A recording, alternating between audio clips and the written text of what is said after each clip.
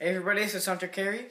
This video is going to be on the proper clothes to bring with you hunting for all the different animals and seasons.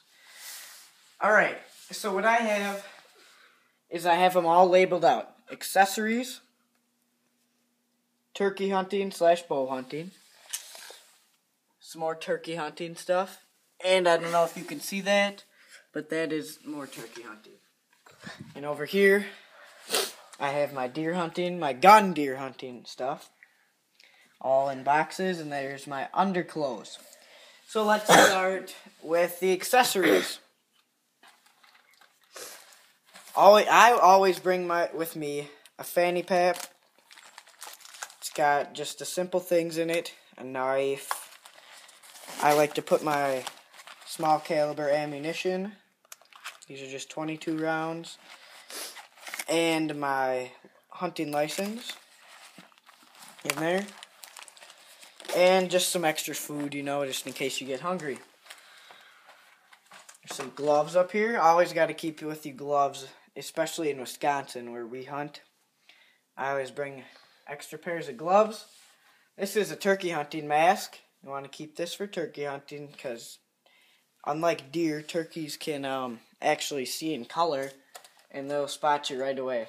There's another fanny pack. This is for fishing. I don't know why it's down here. Tags. Extra broadheads. Face mask. Deer calls. There's broadheads in this box. This is a windicator. There's some cooking powder, I think it is, in there. And all you do is you flip this little thing up. And you press this and it squirts out the cooking powder, and it blows in the direction the wind is blowing so you can tell. Alright, now this is my turkey and bow hunting stuff. Got some long johns. Always need long johns to keep yourself warm. Some pants, camouflage pants. This is my Under Armour. I love this stuff. It's super warm. This is cold weather gear. This is for towards the late bow season, more like in the fall. And I'm sorry, you guys, but this is going to be a long video, so bear with me here.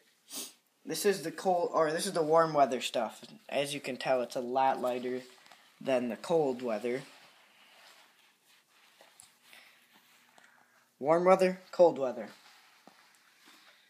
I bring myself a little bit of reading material, even though I know most of this stuff. It's just keeps me entertained. More long johns, sweatshirt, and these socks. You always need wool socks when you're going out because cotton does not keep your feet warm. Always bring a pair of wool socks. Up in here is just some extra jackets, camouflage jackets, for bow hunting. And when you're bow hunting, you don't want some thick layers either, because you got to be able to pull back your bowstring. And if you got big bulky clothes on, it's harder to pull that bowstring back. Down here is just some extra sweatpants and stuff to keep you warm. There's some camouflage pants. That's pretty much done with the fall and spring stuff for bow hunting and turkey hunting. These are just some lighter, blaze orange jackets in case winters, like the past few winters have been pretty warm, but this one's been just brutal. In this box, there is just some gloves and hats. Extra gloves, extra hats. And what I like to do with my stuff to keep it smelly and natural and not smelling like a house or like the city is I put some pine boughs just off our Christmas tree and into that so it smells like pine all year until hunting season. This stuff is just insulation. Extra warm. I love wearing this stuff. It keeps me super warm. It might look stupid, but who really gives a shit when you're out in the woods? It's not like you're going to be a fashion model or anything.